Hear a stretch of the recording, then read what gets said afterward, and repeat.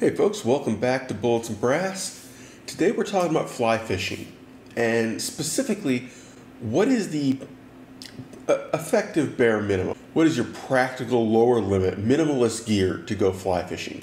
First off, you need a rod, and do your own research. There are a lot of videos about this. I suggest the series by Mad River Outfitters. They have a good series of videos on getting started in fly fishing. Use that resource. The key to remember with fly fishing is you're casting your line. So the weight of rod has to do with the weight of line, which is then going to determine how big and fluffy and wind resistant a fly you can throw. Or, reverse of that, how big a fluffy fly you want to throw determines what weight line you need, which then determines what weight rod you need, because the rod and the line are matched. And then everything else scales from there. So you need a rod. I'm not going to pull out my rod here. It's 9 feet long and it's only 2 pieces. So get a rod, get a reel. There are combo kits that include the rod, reel, backing, fly line, usually a leader. They're probably a good place to start. This is a fly reel. They are, generally speaking, if you're used to regular kind of fishing reels, these are very simple tools. They range in price from dirt cheap to super expensive. From the perspective of using it, if you want drag, you're gonna have to buy a modern style reel. Your fly line is probably the most important piece of this element. The reel, get something that works, you're good. I would not spend a bunch of money on your first reel. The backer, whatever. The fly line is essential. Do not cheap out on your fly line. Yes, you can buy fly line for $20. Spend $50.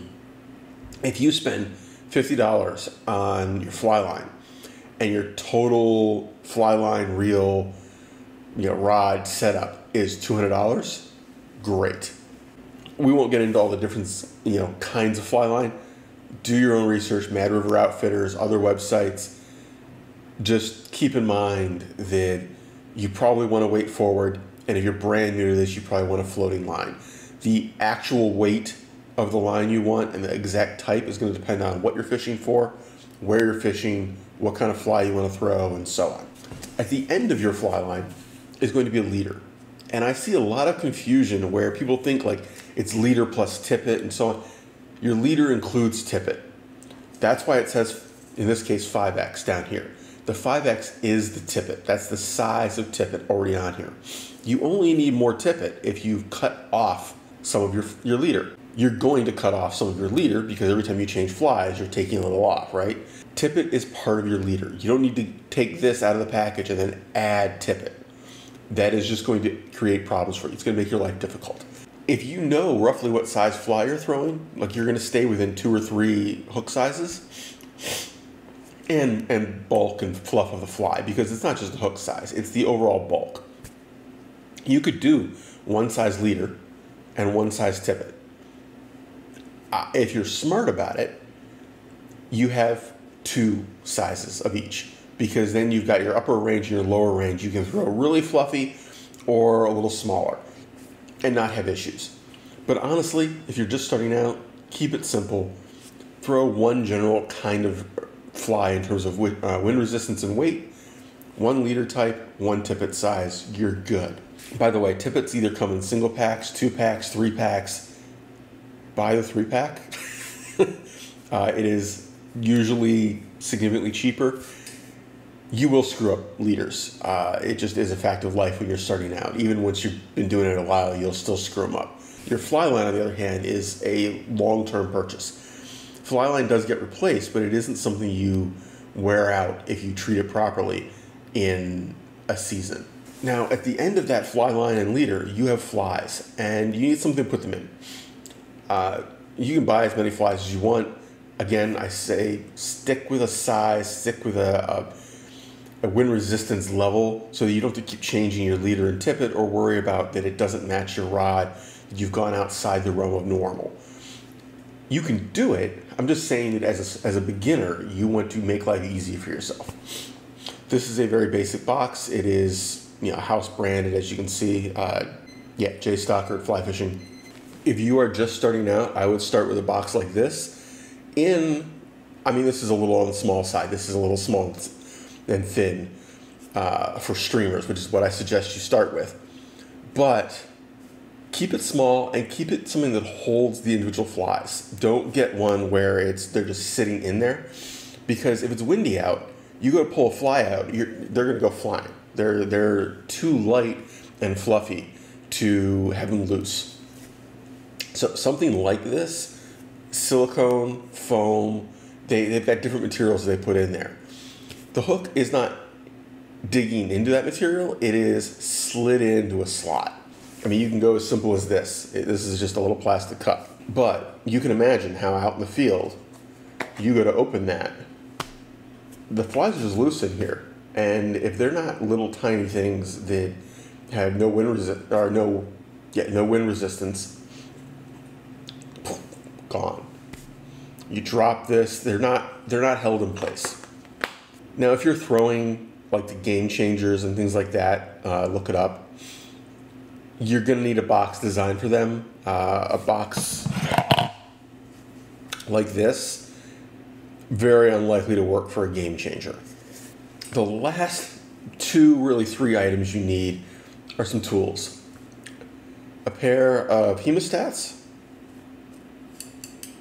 These are basically needle nose pliers that lock. You can click them closed so they pinch and clamp.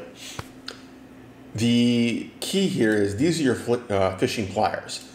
If you're fishing for a larger species, something with big teeth that you need more reach, they make longer ones. They make pliers, but you want something that locks.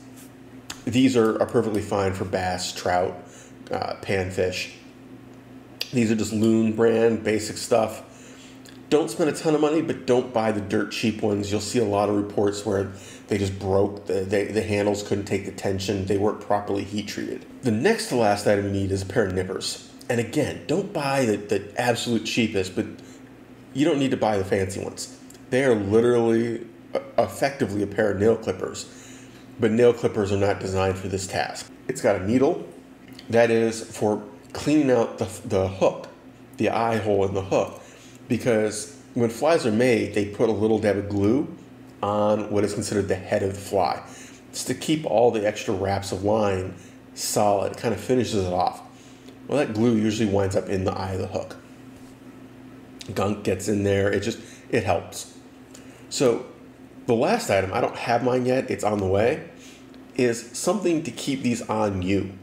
You need some sort of retriever, a zinger, a lanyard of some sort.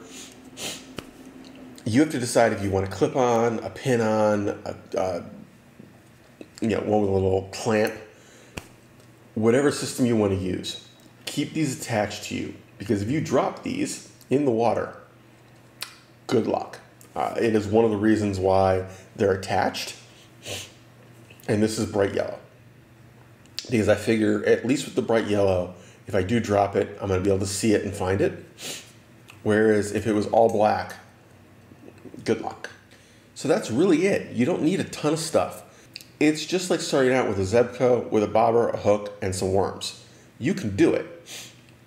You'll eventually want more stuff. However, one of the beauties of fly fishing is how minimalistic it can be. The freedom from having a ton of gear, of carrying a bunch of stuff.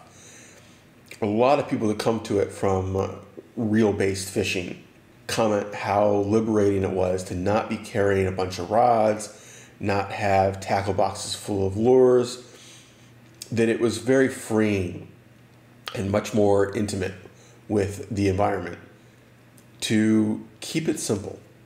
And that is my suggestion as well. I think that the gear becomes a distraction more than a help. Anyway, take care, have fun, stay safe, and I'll see you on the water.